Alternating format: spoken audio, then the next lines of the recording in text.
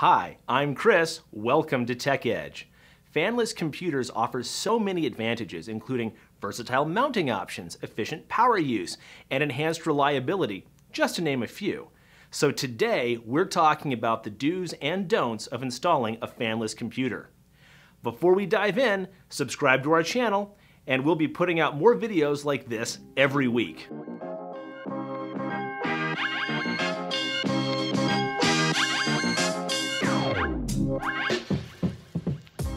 Thanks to their versatility, fanless computers aren't always installed sitting on a desk like their consumer-grade counterparts. With that installation flexibility comes a few considerations that are easy to overlook for the uninitiated. Here are some things to keep in mind that can make or break your next fanless computer-based industrial IoT, Industry 4.0, or edge computing project. Let's start with the do's of installing a fanless computer. Carefully consider where you install it. Make sure there's no other heat-producing equipment located below the PC and nothing mounted above it that could be sensitive to the heat rising off of the heatsink fins. Allowing adequate space around the system for air to pass over the fins will also help ensure optimal performance. Install the computer facing the right way. Remember that heat rises, so you'll get optimal cooling performance if the heatsink fins are facing up when the computer is mounted on a horizontal surface or perpendicular, pointing either toward the ceiling or the floor, when mounting on a vertical surface. Fanless systems can be installed with the cooling fins facing down if the optimal location requires it, like under a table, for instance. But be aware that the cooling efficiency may be impacted. Expect the computer to get warm. Fanless cooling relies on a combination of internal conduction and external convection to move the heat from internal components to the external cooling fins. From there, it can be dissipated into the air. Your system being hot to the touch means the cooling solution is working as it should. Use a dedicated power supply. When possible, use the computer's own power supply and keep its power input independent from other equipment. For example, if powering from a DC bus, avoid sharing a common DC load with any inductive load, like a motor, switches, solenoids, or relay switches. These devices can create backwards voltage spikes that can damage the computer equipment.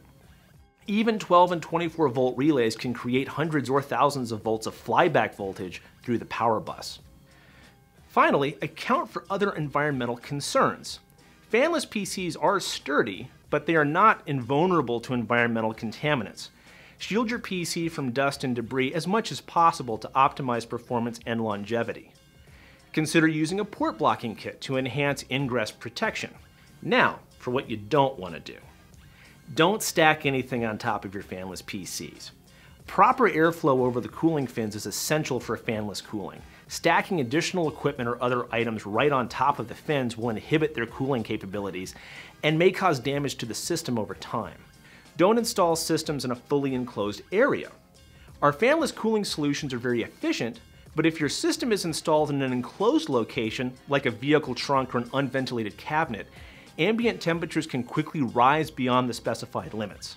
Don't use just any power adapter. As we mentioned before, how your system is powered is vital to proper performance. The power adapter supplied with your fanless computer may provide additional electrical protections not native to the PC. Without those protections, damage could result. Verify the computer has some required protections if you're considering using another power source. Now don't forget about cable management. Fanless industrial computers are frequently subjected to wear and tear from every angle. To ensure secure connections and long-term reliability, don't rely exclusively on the connectors to support the weight of the cable over time. Cables can fail at strain points or damage connector pins from cross-loading or vibration wear. Don't install the system in direct sunlight. Solar gain, or the increase of temperature caused by solar radiation, adds up to 90 watts per square foot of thermal load. Whether the sun shines on the computer itself or on the enclosure that the computer is inside of, just try to limit the direct sunlight exposure. Lastly, don't expect the setup to be overly challenging. Though they are built to more strict specifications, fanless computers are as easy to set up as an off-the-shelf PC. In most cases, you'll find a similar selection of ports, software options, and settings. Every project in computer installation is unique, but these tips should help ensure a proper fanless computer installation and help you avoid potentially costly errors. We hope you were able to learn a few tips or tricks about installing a fanless computer, but if you have any questions, leave them in the comments section below. If you liked the video, give it a like and subscribe to our channel. We'll be talking about our Helix series and wireless connectivity options in our upcoming videos. See you next time on Tech Edge.